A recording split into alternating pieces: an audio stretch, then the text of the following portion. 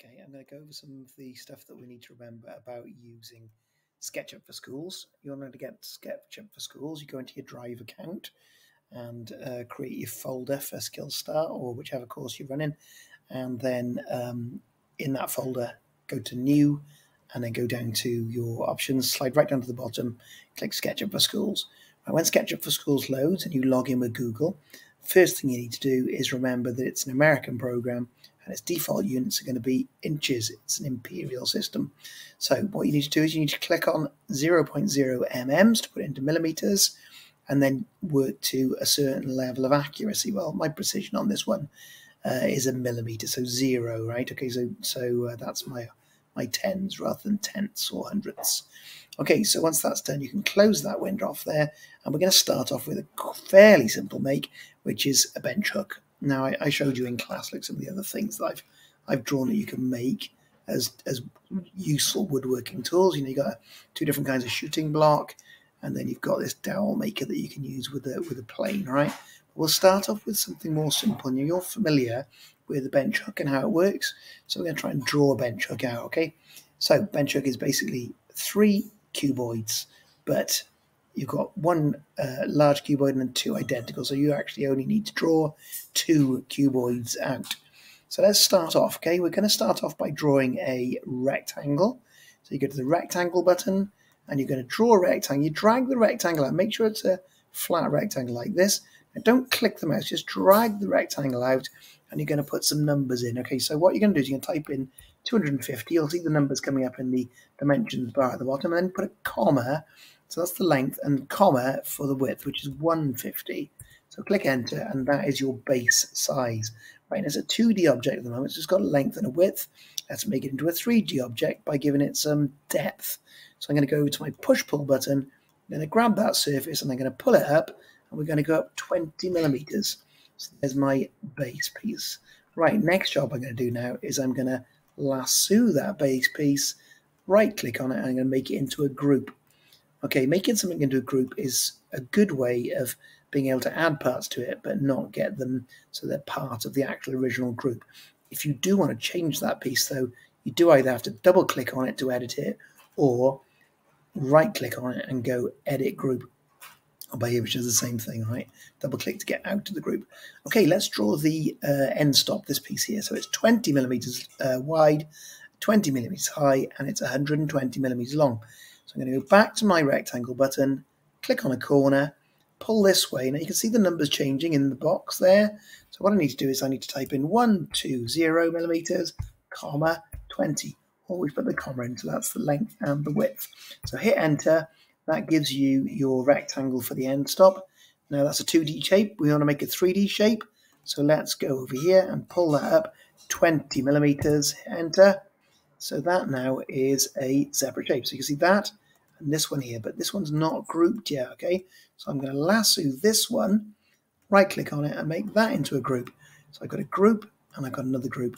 Okay, so what we do with bench hook, like if you're right-handed and you cut using the saw in your right hand, you use the bench hook this way around. That either goes over the edge of the bench or in a vise, and you cut on this side. So you hold this part here and you saw here. If you're left-handed and you want to use a bench hook, you flip it over, look, and you can put your right hand on the job here and cut with your left hand. So this is the way we're going to kind of lay out the blocks, okay? So here we go.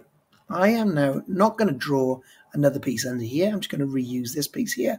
So here I go, a simple technique, right? Select the thing you want to move, go to your move button down here, select move, and here's the important bit, okay? You have to go on the control button, press control once and let it go, and then choose a point on your rectangle that you want to use as a reference point. So I'm going to click on the top corner there, look, and here comes my copy. And now I need to do is show it the place where I need that to go to. So show it the bottom corner of the first cuboid and then click to drop it there. Okay, all's well, that's my bench hook, right? Now, pretty quick job to do, but let's add a little bit more complexity to it, right? So if I grab this piece here, look, I'm going to go to move, and you will see now that I have considered how this piece is going to be joined together. I'm going to use some dowels. So these are 30mm long, 8mm diameter dowels. So we're going to put those in now, right? So to do these, let's have a look what we need to do. So we're going to select the object that we want to move first of all. So we're going to move this piece on the end here. So select it, go to your move button, click on a corner and drag straight up. You'll see it'll tell you that it's on the blue axis like that, which is good. Okay, so let's do a bit of editing groups. Double click because we want to drill, first of all, we want to drill holes in the big cuboid by here. Right, measuring. If you back down here, look, you'll see a tape measure tool. So hook your tape measure over and measure 10 millimeters. Type in 10, enter in that direction. Hook it over the edge and measure this way, 30 millimeters. From the line you've just drawn, measure 60 millimeters. Enter. Okay, so you've now got the centers for 2 holes that you're going to drill. Go back down to your shapes menu and pick up a circle and then look for the little red cross and the message that says intersection. Click, drag out and type in 4. It's asking you for the radius of the dowel. So 4 is the radius of the dowel. Click 4. Okay, so click to get out of that. Now do not jump out of the shape, okay, because you're in a group now, remember. So make sure you stay in the group like that. And now we're going to push those 2 circular holes down into the material. Now if you hover over the corner here, you can drill a hole that goes all the way through, but we don't want that, okay? So what I'm going to do is I'm going to undo that a second. Control Z, and I'm going to just pull down until I type a number in which is 15. Remember, they're 30 mil dowels. The same on this one, type in 15, and I've now drilled 2 blind holes. So blind holes don't go all the way through, remember, okay? So that's my base piece. Double click to get out of it. Everything else will come back into view. Sorry, it's doing an auto save at the moment, so it suddenly goes slow when it's auto saving. Back to life in a second. There we are, saving. Okay, so that's my piece. I now need to draw in the dowels. So here we go. Hover over here, wait until you see that red cross, and then draw yourself a rectangle. Okay, I'll show you a little trick here. If you hold the shift button down as you come close to that little cross, it'll keep the circle constrained to being flat to the object, okay? So I'll bring it over there, and I want to make sure that when I draw my circle, I draw it on the center of that shape, which is not playing ball at the moment. Okay, we'll draw it in a different way. We'll just draw off the job and we'll bring it in afterwards. So I'm going to draw a circle, 4 diameter, and I'm going to pull that circle up 30, which is going to be my dowel, 30 millimeters. There's my dowel. That's it. Right click on it, make it into a group. Now what I can do is I can pick it up by a corner and I can bring it over to the corner of my job. Then I can lift it, oops, Daisy, not that one. I can lift it straight up, look, to create the dowel that's going to join my pieces together. If I want to move that one, remember, go to your move to repeat it, press the control button once, click the copy, drop it in the place where you want to put it, and then lift it straight up to create your exploded drawing.